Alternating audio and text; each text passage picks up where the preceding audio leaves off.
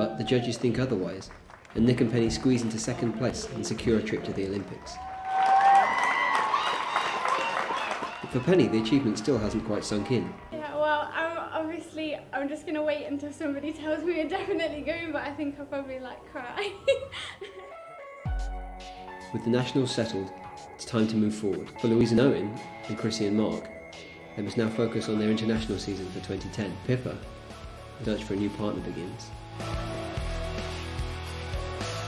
For Nick and Penny and the Kerrs,